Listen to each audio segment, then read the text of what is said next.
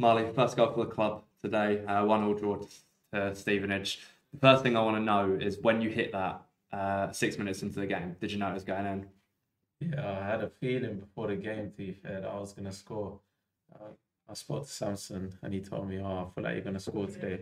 So as soon as I hit it sweetly, I kind of knew that's hitting the back of the net. So yeah, I'm buzzing with that. Yeah, I mean, it was a great goal from where I was sitting in the West Stand. It literally just fizzed, almost curled outwards into the top corner. So it was brilliant and a really good way for you to start your tally at the club, which is awesome. I mean, continuing on from that goal, when it goes in, does that just set the game up really nicely for you and the teams that just give you that extra boost of confidence to know, right now, we're 1-0 up, let's carry on playing how the boss wants us to and see what we can do? Yeah, I think to be fair, even before that, we started off quite strong. So I think that just boosted us a little bit and helped us get that momentum that we need to win games. So yeah, I think it was good. Yeah, obviously ended up in a draw today, but can you take a lot of confidence again out of that game? It's similar to Crawley midweek, wasn't it? Can you take a lot of confidence out of that, knowing that you guys as a squad are capable of mixing it in with the teams that are performing at the top of the table? I mean, Stevenage are flying quite high this season as well, but that performance just summed up how good we can be on our day, doesn't it? Yeah, no, we can be really good like on our day.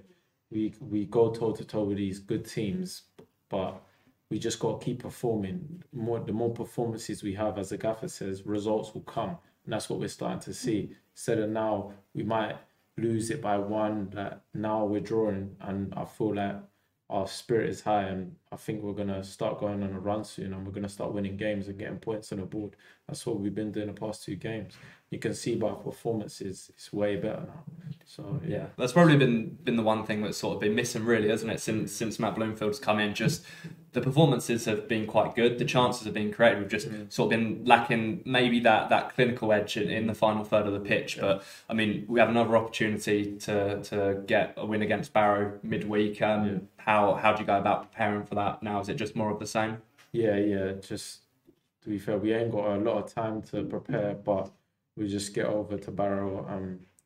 The gaffer will tell us what we need to know about them, what we need to do tactically, physically to win the game and try to get those 3 points on Tuesday. Yeah, obviously where you play sort of in the middle of the park, there's a lot of competition there. We've got a lot of experience likely helping you with you improving your game and sort of going up that level, which proved today, which was a really good performance. What's it like sort of learning from people like Colchester and those that are in and around the squad? Yeah, it's really good. They helped me a lot, to be fair, since I've come in. They settled me. Sometimes when I need that help, I need that guidance. Sometimes I'll be a bit, I don't know what I'm doing, or they'll help me because they've played so many games, hundreds of games. So it's good to have them by my side, and I feel like I compliment them well as well. So yeah, awesome. it's good, mate. Well played today, Marley. Thank you.